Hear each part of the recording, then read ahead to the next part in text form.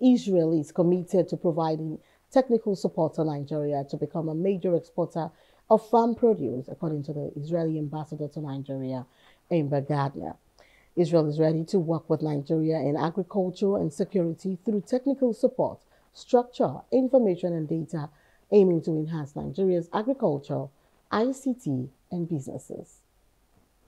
This event is about the connection between Israel and Nigeria, and the economical relation and the diplomatic relation and all the cooperation we can do together, because there are so many fields that Israel and Nigeria can cooperate and work together. What field you can think about, Israel and Nigeria can work together, and Israel can support and give all the technology and all the startup and all the information and the data we have. Israel needs Nigeria, Nigeria needs Israel. They have what we need to enhance our agriculture, enhance our IT department, enhance our business. Israel imports fish just like Nigeria imports fish.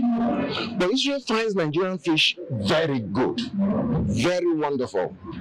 But we're not exporting because the government is yet to give us adequate environment to do that. Other stakeholders suggest numerous business opportunities in the relations between the two countries, which Nigeria should capitalize on. Nigeria is not really taking much advantage of the business areas in Israel, and that's why NIBF is here to kind of bring awareness to the fact that a lot of our Nigerian products can be exported to Israel.